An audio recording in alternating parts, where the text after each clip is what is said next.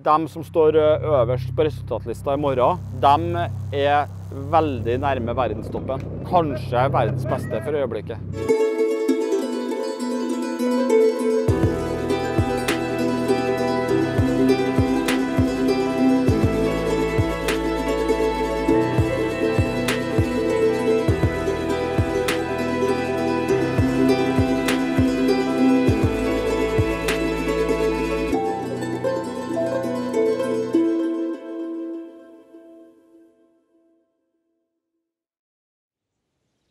Nå er vi på samling i Kongsvinger. Vi har vel den samlingen her litt med tanke på et ritt som skal gå på lørdag. Så vi er samlet her hele laget for å trene hovedsakelig på tempo. Tempo er jo alltid viktig, så hvis man kommer i et etapperitt og plutselig er i posisjon til å kjempe om sammenlagt, og så kommer det en temporitt, og så er man rimelig dårlig på tempo, aldri sittet på sykkelen før, så at du på en måte taper under tid på grunn av at du ikke har giddet å trene på det, det suger litt, så det å ha litt fokus på det tror jeg absolutt er veldig viktig.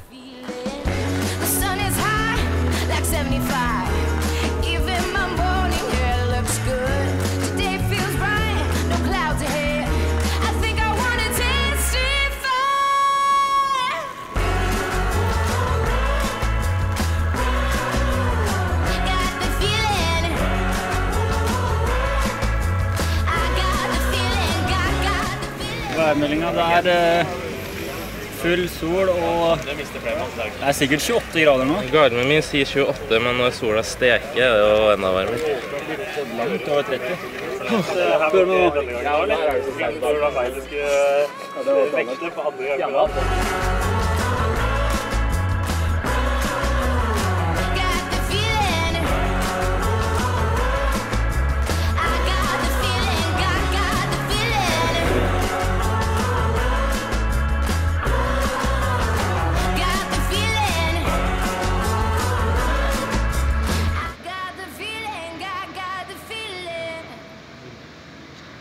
Jeg kommer Anders, ja. Jeg er spent på han. Deilig! Er det gjort der? Ja. Det er dypt, da. Ja, bare hoppe rett ut før det går sånn to som vaier litt sånn skrått ut sånn. Vaier? Ok. Hei, vent da, hei! Hei!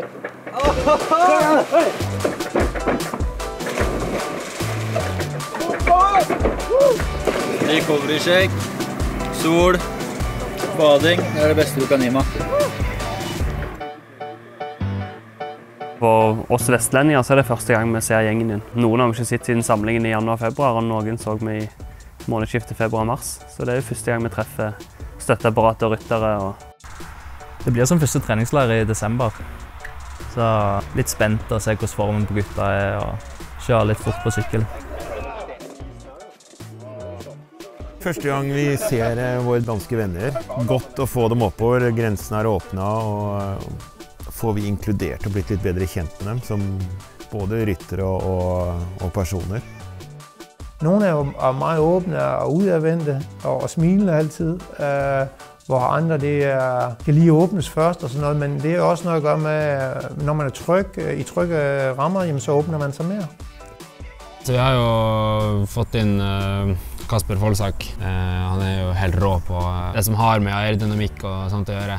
De danske rytterne på laget har jo VM-gull fra bane, og vi har mekanikere som har rimelig god greie på det. Så jeg merker at den kunnskapen jeg satt på før de kom inn i laget, den var lite. Det er veldig motiverende å ha et sånt lag i ryggen som jakter detaljer og ser på utstyr. Absolutt et lag som prioriterer tempo ganske høyt. De som står øverst på resultatlista i morgen, de er veldig nærme verdenstoppen. Kanskje verdens beste for øyeblikket. For det som gjøres på U23-nivå på tempo i Norge og Danmark for øyeblikket, det holder verdensklasse, det vet vi.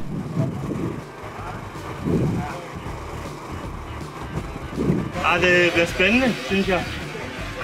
Jeg synes ikke, jeg er så nervøs, men jeg kan godt mærke, at jeg er spændt på at se, hvordan det kommer til at gå.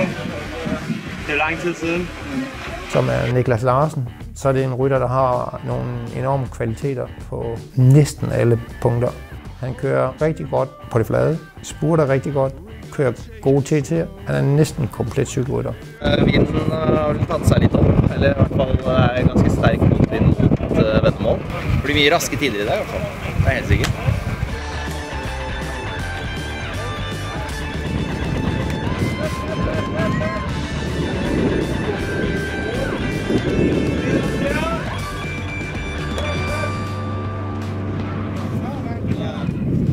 Jeg har kun 400 i snit, jeg har 425.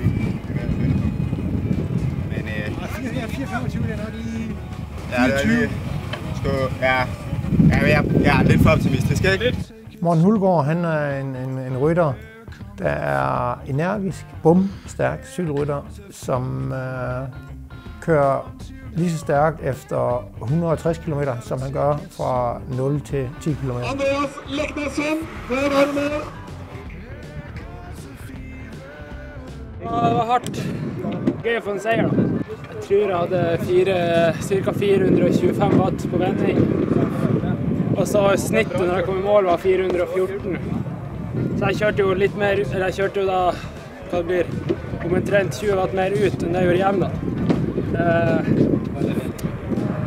Så det var vel cirka sånn som planen. Det er godt å få kørt den første TT. Det var hårdt. Og man skulle lige mærke sig selv og kende igen. Men det var sjovt. 16 sekunder efter Leknessson. I dag har vært fin. Det er en fin avslutning på en fin samling med laget. Så det var en fin dag. Det har vært fint vær og kroppen var grei.